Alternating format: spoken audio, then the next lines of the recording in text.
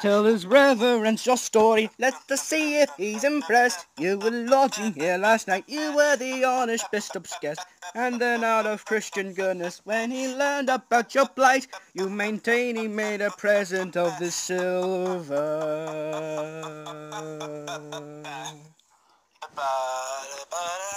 That is right, but my friend you left so early.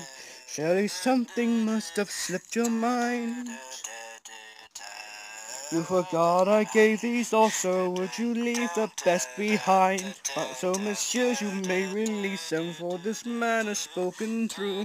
I commend you for your duty, and God's blessing go with you.